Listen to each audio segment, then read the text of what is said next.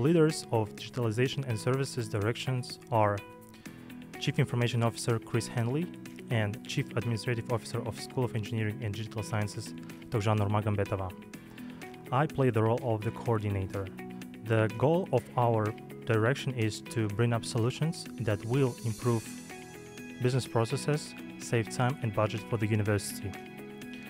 Most of the projects of the Digitalization and Services Directions are related to IT, namely software solutions, and therefore we involve people from different departments and schools, including School of Engineering and Digital Sciences and IT, at different stages, starting from analysis and consultation, finishing with implementation and going live. In recent years, the various structures of the university has been revised.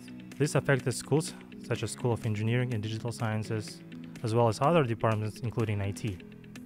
In 2020, information services were created, which met current needs of the university to support IT infrastructure and information systems of the university, as well as meeting the strategic goals such as academic excellence and research excellence.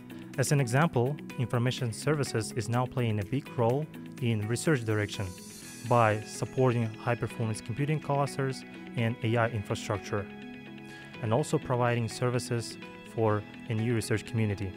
The work that information services is doing on a daily basis is the part of a digitalization program of the university. As a part of a transformation project, our group plans to implement solutions for mass use at the university, so they are low cost and quickly implemented.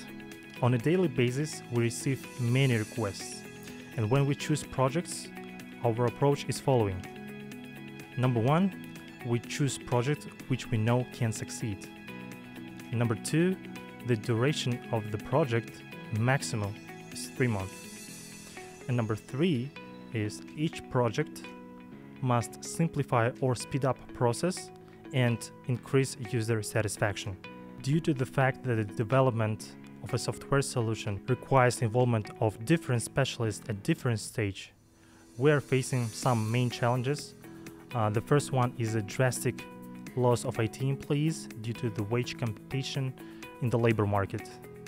Number two is the budget limitations. Realizing this, we were given a task where we need to identify a limited number of projects, taking into account, number one, we do not stop continuous support of regular IT services at the university. Number two, we develop and implement solutions that are low cost. Number three, we follow our approach. Guaranteed success, number one. Number two, 3 months duration. And number three, beneficial for the university. Based on that, at the initial stage, we identified 3 projects for implementation.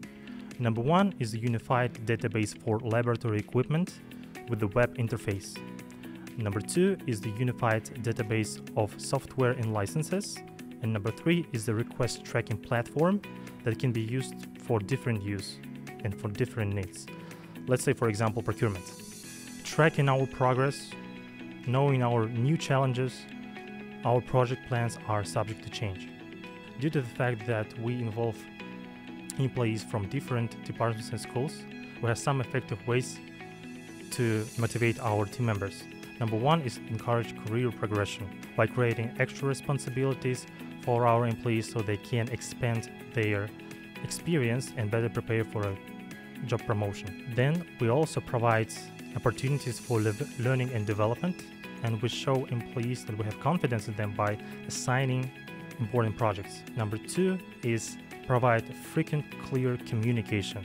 We try to communicate the goals and objectives of the project to our team members more often and answer their questions on a timely manner. The transformation program has 4 goals. Number one is we have to rededicate ourselves to a new mission and values. Number two, we have to promote bottom-up approach. Number three, we have to promote collective mindset. And number 4 is to create a system-wide transformation. All of these goals are important for university to be a model for higher education reform and modern research.